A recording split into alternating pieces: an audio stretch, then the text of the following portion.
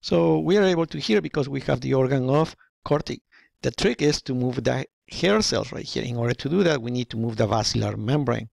When we move the basilar membrane, the hair cells are going to move because the tectorial membrane is basically fixed.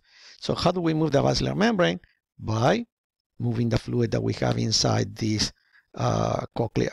Okay, so if we scroll down, so we can see right here the hair cells, tectorial membrane, having there a nice figure showing you the hair cells, and physiology of hearing. So how are we able to hear? We can do that by looking at some figure. For example, we produce sound waves with our vocal cords. The sound waves go through the air, and they go inside our auditory canal. They bounce against the tympanic membrane. The tympanic membrane vibrates. That vibration is transmitted to the malleus, incus, and stapes, and the stapes is connected to the oval window that is going to transfer that vibration inside your cochlea right here. Now, in the cochlea, the vibration of the three little bones is transferred inside into the fluid in the form of waves. The waves are going to go through the perilymph right here, and that perilymph is going to move the vestibular membrane. The vestibular membrane moves the endolymph right here in the cochlear duct. The cochlear duct goes and moves the basilar membrane in the scala tympani. By moving the basilar membrane, as we said, we are going to move the hairs. The hairs open channels for potassium, and that initiates a depolarization that sends the information to your brain using this nerve, which is going to be the vestibular cochlear nerve. So going back to the physiology of hearing, or how do we hear it, because we said the middle ears, we have the three little bones, transfer the information inside your cochlea, and inside the cochlea we have the cochlear cells that need to be stimulated, and we already explained that. Right here is the same information, outer ear sound waves, vibration here, and then right here is waves in the fluid, and that moves the basilar membrane that eventually transfers the information to the hair cells, and from the hair cells into your brain. So we scroll down, right here they are showing how the hair cells move open channels for potassium to initiate the depolarization. Scrolling down, sensory coding, you don't need to know that, but that is what helps us identify, for example, different kinds of, I mean, if something is very loud or is not that loud, right? I mean, soft sounds and loud sounds, for example. And because the membrane is stimulated in different areas, but again, you don't need to know that. Cochlear tuning is the ability of our ears to allow us to hear some sounds better than others, but again, you don't need to know that either. Now, this part you need to know, how the information goes up to your brain. And in here you can see that we said everything for hearing is in the cochlea. The cochlea uses the vestibular cochlear nerve to send information to the brainstem, from the brainstem to the thalamus, and from the thalamus into the primary cortex auditory area. Okay, let's keep scrolling down. Our next topic is equilibrium. There are two main types of equilibrium, static equilibrium and dynamic equilibrium. Okay, and let's take a look at the figure in here. So we scroll down, we have this part right here, which is called the vestibule, and this part right here, which are called the semicircular canals. The vestibule is for static equilibrium. Semicircular canals are for dynamic equilibrium. Okay, in the vestibule, we're going to have two structures. Okay, these structures are going to be called the macula, as you can see right here. So if you look at this figure right here, again, same concept. What we need to do is we need to move the hair cells. Okay, in static equilibrium, we can talk about something called linear acceleration, which is the movement, but for example, when you're inside your car. Okay, when you're inside your car, for example, you use this one, it's horizontal. So you're inside the car, you don't move, but the car moves. Basically, it's a movement from left to right. Okay, left to right. So then, how do you know that the car is moving?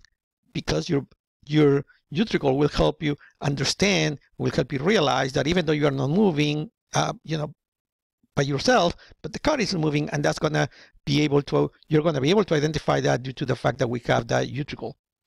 Now, what happens when you're inside an elevator? Same concept. You're inside the elevator, you don't move, but the elevator moves. How do you know that you're moving? Because in this case, the saccule, which is vertical, will help you with that.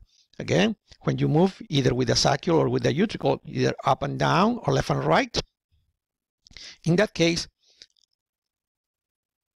the movement will move your utricle or your saccule, and then this gel right here will lag behind, and because it lags behind, it will move the hairs. And when it moves the hairs, it initiates the transfer of information to your brain.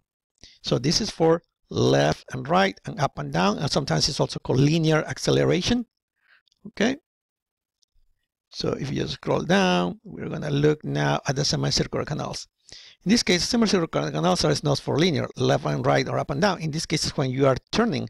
Like for example, when you are sitting down on a chair and that chair swivels, right, starts turning around, then that's when you use the semicircular canals. In this case, the concept is the same. You have a gel. In this case, it's called crista ampullaris.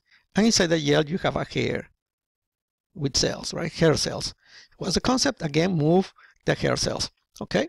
So then what happens is when you turn around, depending on the plane that you're moving, right? For example, this person is turning around. So then your body is going to help you identify where you are turning or how you are turning, because depends on the plane that you are moving. And because of that, we have these 3 different canals in different positions that will help us identify in what direction you are turning. What happens is that when you turn, the fluid inside this tube is going to push the crista ampullaris, as you can see right here. And then this pushing is going to be able to move the hairs. And when the hairs move, the hair cells here capture the information, and they send the information to your brain using this nerve, which again is going to be the vestibulocochlear nerve. So if we scroll down, we can see there how the information goes up to your brain. And we said it right here that the information will go from your vestibulocochlear, using your vestibulocochlear nerve, into your thalamus, to your brainstem, from there to the thalamus, and from there into the vestibular cortex that is going to help us identify or maintain equilibrium. Don't forget that there are 3 areas in your body that are going to help you with equilibrium. One of them is the ears, the other one is the cerebellum. That's why you see here being depicted, so you can see that. And also the eyes. That's why you can see here eye movement in here is very important. So we have 3 different areas to maintain equilibrium. One of them is the eyes, the other one is the cerebellum, and the last one is going to be the ears. Okay, so we keep scrolling down, and that's about it. Okay, the next topic in this chapter is going to be vision. We are able to see light, and as you can see right here, right, is a light. Vision is the perception of objects in the environment by means of the light that they are going to emit or reflect, right? That's very important to understand. If there is no light, we cannot see. So right here you have the eyes, and in here you can see that the white part is the sclera. This part right here with the color of your eyes is going to be the iris, and this area right here is going to be your pupil, the black part in the middle.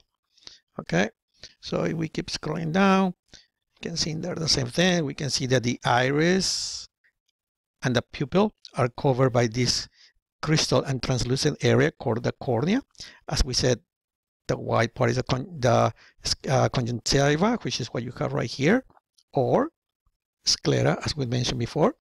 Also right here, they are showing you that we have the lacrimal glands. The lacrimal glands produce a lot of tears in order to clean your eyes. It also has substances such as immunoglobulin A in order to defend us, right? They produce the tears, and the tears come out of the eyes through the lacrimal sac into the nose through the nasal lacrimal duct right here. Okay, so if we scroll down, we can see that in addition to those structures, we are going to have muscles associated with the eyes. So if these are the eyes right here, we have muscle on top. This is going to be called rectus. So this is superior rectus. Down here, inferior rectus. Down here, medial rectus. Lateral rectus. We also have an oblique on the top, means superior oblique, and another oblique at the bottom, inferior oblique. These muscles move due to the fact that they are associated with nerves. In the case of superior oblique, it's the trochlear nerve. Lateral rectus is the optic nerves, and all the other nerves are going to be moved with the oculomotor nerve. Don't confuse these nerves that move the eyes with the optic nerve that is going to give us the ability to see. If we scroll down, we can see the anatomy of the eyes after the eyes have been cut, so you can see the inside. So right here you can see there is a space called the anterior chamber between your cornea and the lens, which sits right behind the pupil. Okay, behind the lens, you have this other space where you're going to have the vitreous humor. Okay, right here in the front, you have aqueous humor. Right here, you have the vitreous humor. Now, if you look at this part right here, this is the wall of your eyes. Okay, it has 3 layers. You can see here external, middle, and inner layer. Okay, they are called tunics as well in some books. You're gonna see them as tunics. This external area is gonna be the sclera. The middle area is the one that is gonna be have a lot of blood vessels, as you can see here. Okay, it's a very vascular area. This middle part is also called the uvea. And well, this middle layer, it has 3 main parts. The choroid, which is this part in brown, where you have a lot of blood vessels. If you can see here, it continues with the ciliary body, which is going to be the second part. And the third part is going to be the iris. The ciliary body produces this muscular mass that is going to be able to hold the lens in place, okay, using the suspensory ligaments. So what's the job of the lens? The lens sits behind the pupil and it allows to adjust the light, therefore move that light before it reaches the back of your eyes. The inner layer, right here in yellow, is what we're going to call the retina. The retina is where we have the receptors that will help us it will allow us to see. So right here we have anterior chamber where we have the vitreous humor, the aqueous humor, and right here on the back we're going to have the vitreous humor. Right here you can see the beginning of the optic nerve. So don't forget that the inner layer is the retina. So if we scroll down, we say under the tunics, we said we have 3. We have the outer or fibrous layer, vascular layer in the middle, and in the inner is the tunica interna, which is where the retina is. Okay, so optical components, we said we have aqueous humor right here in the anterior chamber, and right here we're going to have the vitreous humor. In the anterior chamber, we have aqueous humor. So if we keep scrolling down, you can see in there the lens, neural components. You can see here, this is your retina. In your retina, this is the area where the nerve is, and this area right here is the area that will allow us to see detail. So where the nerve is located is called the optic disc. This area is orange, and this will allow us to see everything. This is what we consider the peripheral vision. This area where all these receptors are going to concentrate, they're going to be the macula lutea. The very dark area right here is going to be the fovea centralis that is going to give us the detailed vision, or the ability, for example, to read. So this is peripheral vision. This is visual acuity. So we scroll down, we have in there the figure showing us the fovea centralis, the optic disc. So we keep scrolling down. Formation of an image obviously is going to be on the back of your eyes. Right here we can use this figure, so the light goes inside your eyes, go through your cornea, through your lens, vitreous humor, and goes to the back of your eyes where your retina is. Depending on how far or how close the figure or the image is going to be, your lens is going to adjust, making sure that the right image is going to reach the retina so you are able to see. So we use this figure to show you how the image is forming here, but this is for refraction. You don't need to know anything about refraction. Okay, so near response, you don't need to know that either. I'm not going to explain something that is not necessary for you. We keep scrolling down. Same thing, refraction. No, we need to know this part, for example. Now, this is the retina. What you have in the retina? The receptors. What are the receptors? The rods and the cones. Okay, so these are the receptors that you have in your retina. In addition to that, there are other cells such as ganglion cells and bipolar cells. So if we keep scrolling down, we can see here figures of these receptors. One receptor is the cones, and the other one is the rods. Cones is for a lot of light. Rods are for a little bit of light. Cones are, for example, during a sunny day, and rods are, for example, for spaces where there's not a lot of light, dim light, let's say. Remember that if there is no light, we cannot see. We also have to remember that some people can read, for example, but they cannot identify colors. If you scroll down, we can see there is a test called Ishihara's test for that purpose, which is this, and that is it.